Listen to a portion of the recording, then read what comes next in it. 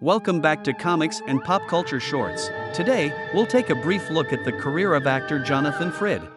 If you would, you may tell her that it's Barnabas Collins. Frid is widely known for the role of vampire Barnabas Collins on the original Gothic serial Dark Shadows, which ran from 1966 to 71. He also starred as Barnabas in the 1970 movie House of Dark Shadows. In 1967, Frid had made plans to move to the U.S. West Coast to pursue a career as an acting teacher when he won the role that ultimately made him a household name. As Frid explained on his website, he had barely entered his apartment as the phone call from his agent came informing him that he had won the role of Barnabas Collins. He agreed to accept it after being told it was a short-term one that would provide him with extra cash while he prepared to move. As the character's popularity soared, Frid scrapped those plans. After Dark Shadows ended in 1971, he returned to performing in live theater full-time with starring roles in the Broadway plays Murder in the Cathedral as Thomas Becket and Wait Until Dark as Harry Rote. Frid had previously played the role of a psychiatrist on the CBS television soap opera As the World Turns. In 1973, Frid appeared in the TV movie The Devil's Daughter, starring Shelley Winters,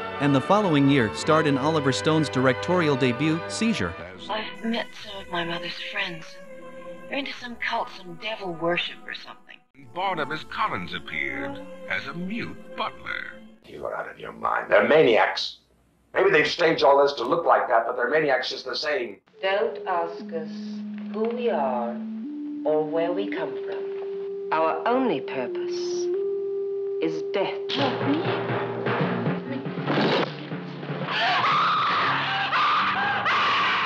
Now one after the other. The rest of you will die. In 1978, he returned to Canada for a time and later returned to New York City in the early 1980s. Frid attended Dark Shadows conventions in New York in August 2007, Burbank, California, in July 2008, and Elizabeth, New Jersey, in August 2009. In 2010, he returned to the role of Barnabas for the first time in 39 years in a Dark Shadows audio drama, The Night Whispers. Along with former Dark Shadows castmates Lara Parker, David Selby, and Catherine Lee Scott, he spent 3 days at Pinewood Studios in June 2011 filming a cameo appearance as a guest in the happening scene for the 2012 Tim Burton Dark Shadows film, which became his final film appearance. Unlike some other soap operas of its era, the episodes of Dark Shadows all were preserved in some format, although one episode exists only as an audio recording and several color episodes only have black and white kinescopes available.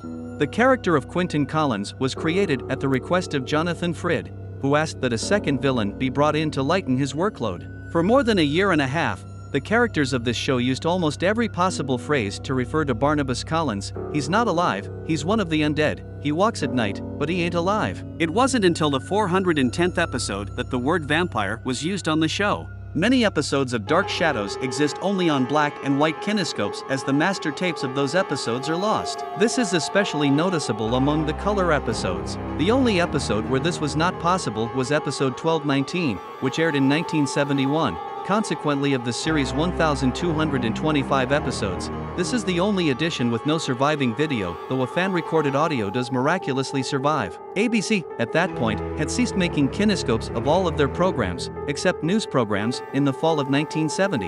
1219 is Dark Shadows' lost episode, if you don't count all the other ones. It's actually kind of a miracle that only a handful of the more than 1,200 master videotapes were misplaced, considering the general slapdash nature of almost everything involved in the production of the series. Luckily, a fan named Wendy Josette Kernaghan had a collection of audio tapes that she'd taped off the TV when the show was being broadcast, so MPI, with some unspecified assistance by a mysterious figure in a lab coat, was able to reconstruct the episode by combining Kernaghan's audio track with still pictures from surrounding episodes. They could use the last scene from 1218 as the first scene of 1219, and the same on the other end, using the first scene of 1220.